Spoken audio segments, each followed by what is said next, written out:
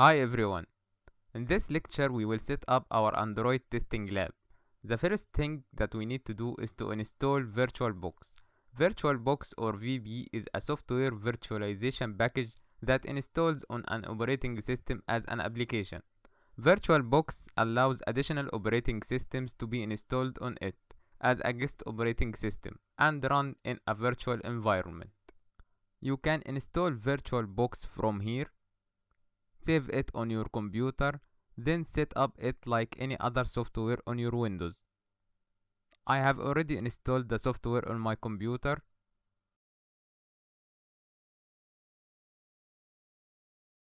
As you can see here, this is the graphical user interface of VirtualBox.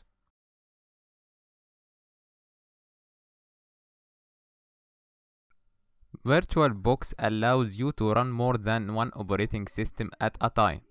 We will use VirtualBox to install Santoku Linux. Now the next thing that we need to do is to download Santoku. Santoku is one of the best open source operating systems dedicated to mobile forensics, analysis, and security. Press the download button here to go to the download page. You will have two options here, the torrent and the direct download. Choose the option that you prefer. I have already downloaded Santoku Linux on my computer. As you can see here, this is the ISO image of Santoku Linux. The size is over 2 GB. We will use it to install the system on VirtualBox. Now the last thing that we need to do to complete our testing lab is to install Genymotion emulator. Genymotion is an easy to use Android emulator that has been designed to help app developers test their products within a safe virtual environment. You will need to sign up for an account first so you can download the software. Since we have installed VirtualBox, we will just install Genymotion without VirtualBox. I have already installed it.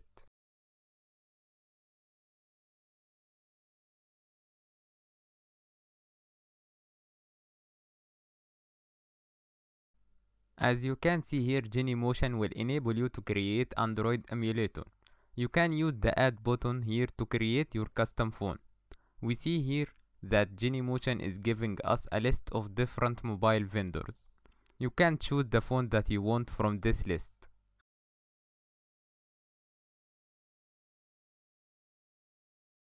I will set up an emulator with Google Nexus phone for example, and here I will choose Android version 6 for example. By clicking this arrow, you will see some information about the phone, so let's click next to set up the phone. Click next again to start the setup process. Now we should give Genymotion some time to set up our new phone on the emulator.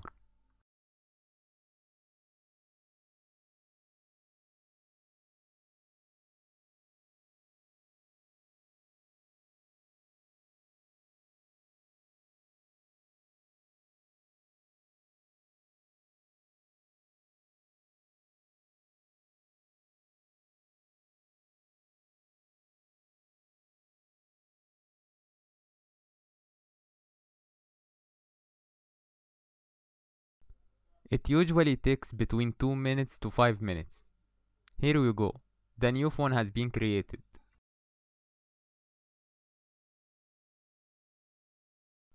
As you can see here, a new virtual machine has been created.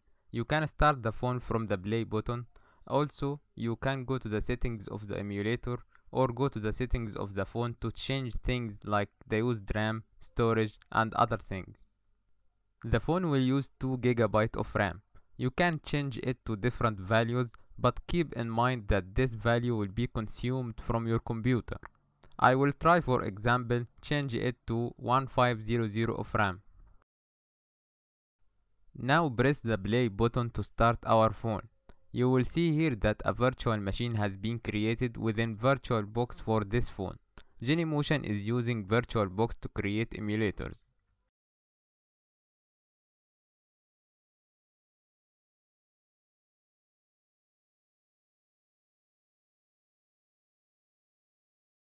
Now give the emulator some time to start. It usually takes a few minutes. As you can see, it is now loading.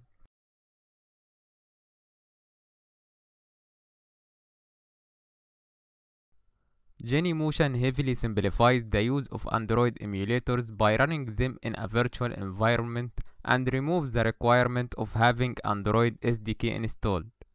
We will be using this throughout the course of Android penetration testing.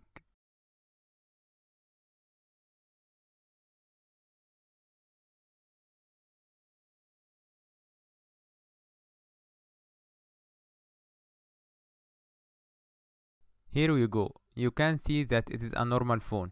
It is the same like the Android device which we use daily. Here you will see many apps that exist on every Android phone such as the clock and other phone apps such as contacts.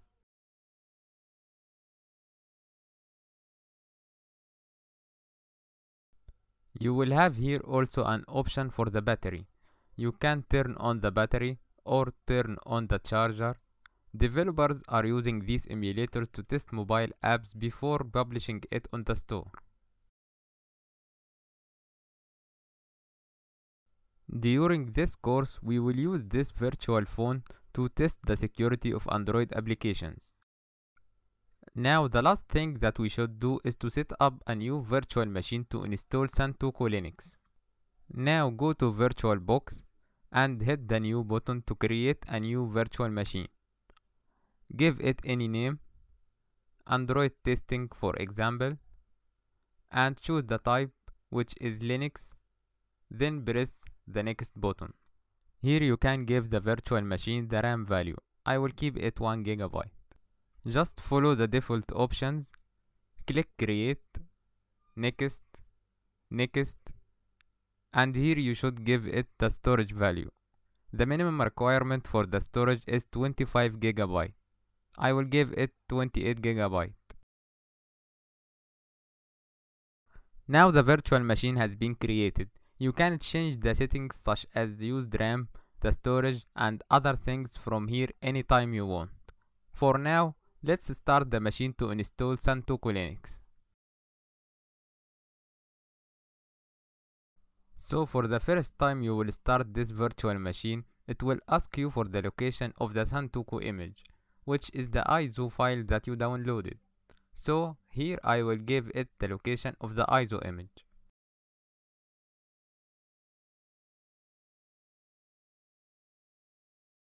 Now press start to run Santoku Linux.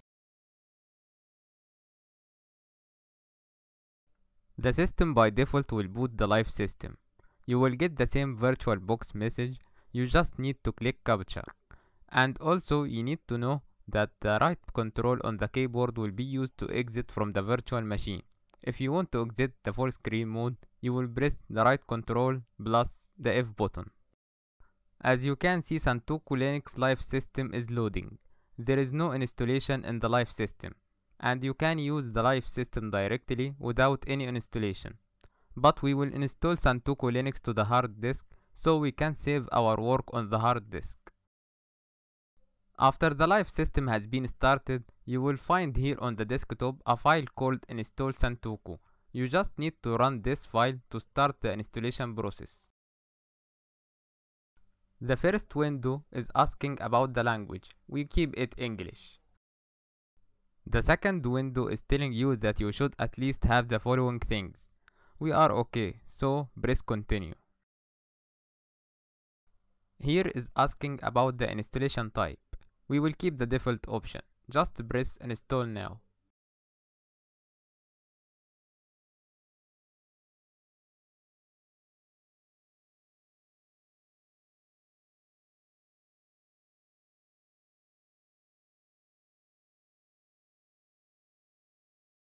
Where are you?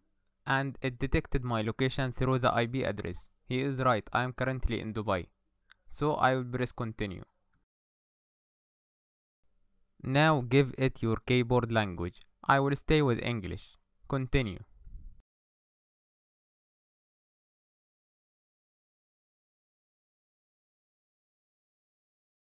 Now give it any name and any password, then press continue.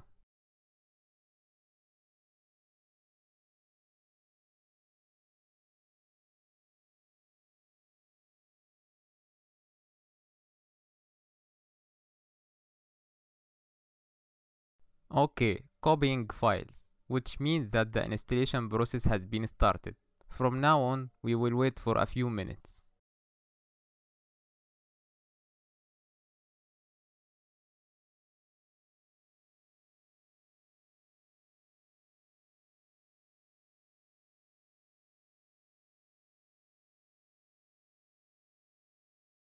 The installation process will take longer that because I have paused the screen recording. Almost finished copying files. Okay, let's wait.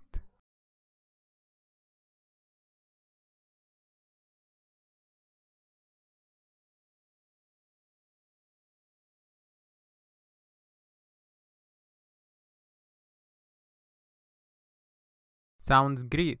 The installation has finished. It says that if you didn't restart the system, any saved work will be lost. Anyway, let's restart later and press continue testing for now to show you how Santoku system looks.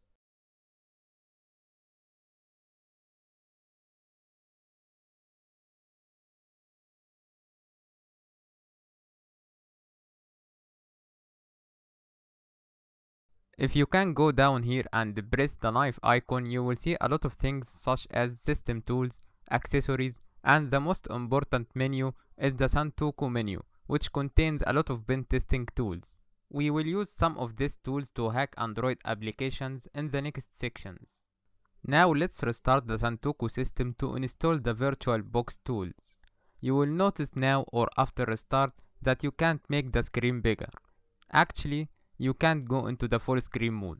And to fix this issue, we need to install the VirtualBox tools to enhance performance. If you got this message, just press enter.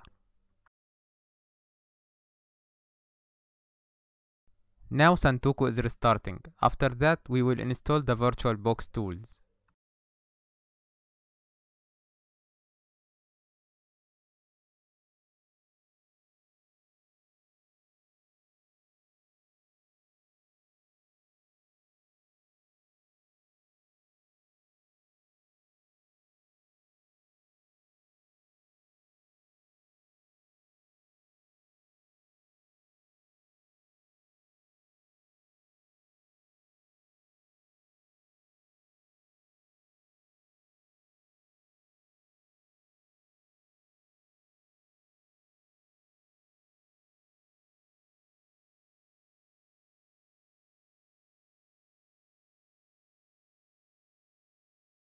Okay, write the password that you have created during installation, then press login.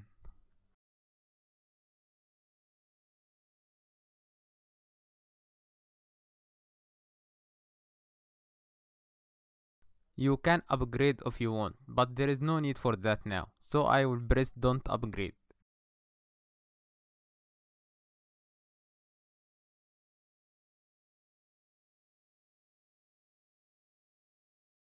Now let's install the VirtualBox tools to enhance performance. From Devices menu, press Insert Guest CD Image. Now there is a CD has been inserted in this system. Let's access it from the terminal by pressing Ctrl Alt and T. Write ls command to show all the files in this directory. We should go back to access the Santoku folder. The command cd ... will go back. Go back again, then check the files in the media directory.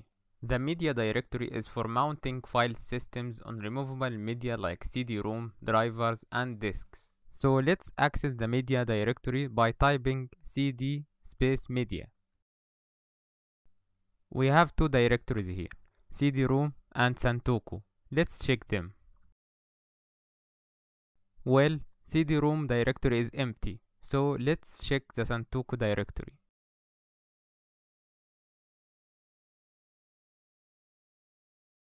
Let's go back, type cd space ... then cd Santoku. Let's access the Santoku folder. Sounds good. There is a directory named vbox, which is a shortcut for VirtualBox. So let's access this folder. Let's access this directory to see what it contains. Okay, perfect. All that you need to do now is to run the autorun.sh file. You can run it by typing /autorun.sh to install the VirtualBox tools.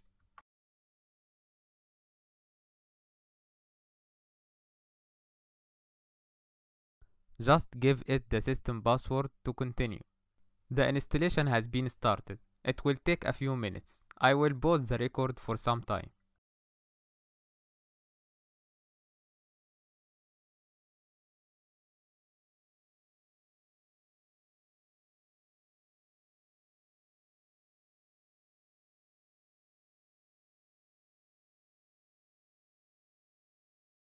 Okay, VirtualBox tools have been installed. Now let's restart Santoku Linux.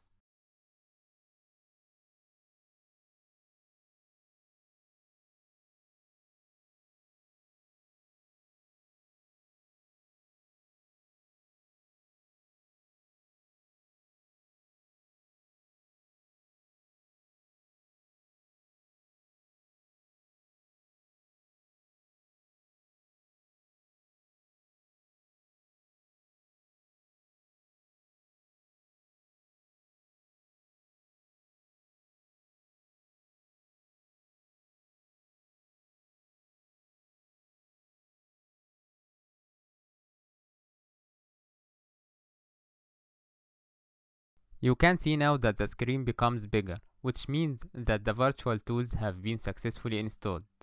And we can also access the full screen mode. Don't forget that you can exit full screen mode by pressing the right control button plus the F button. Now we have successfully set up everything, and our lab is ready for pen testing.